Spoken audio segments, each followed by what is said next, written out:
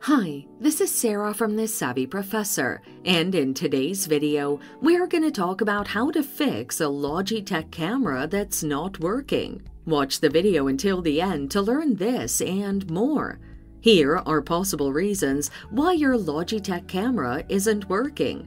The first possible reason your Logitech camera isn't working is damaged cables. You can fix hardware issues by looking into connecting ports and cables. If physically damaged, ensure you replace them. Secondly, you've used the wrong webcam settings. This involves the privacy setting that safeguard your device. They can restrict the use of your Logitech webcam. To modify this, access the camera device settings and enable the webcam. You have outdated software.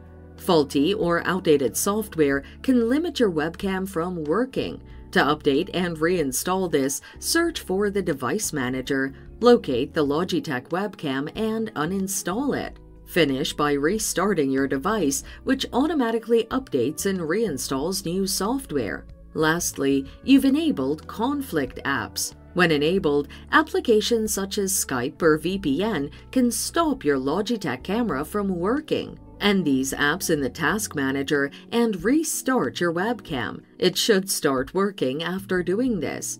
And there you have it. These are the possible ways to fix a Logitech camera that's not working. Thanks for watching. Till next time.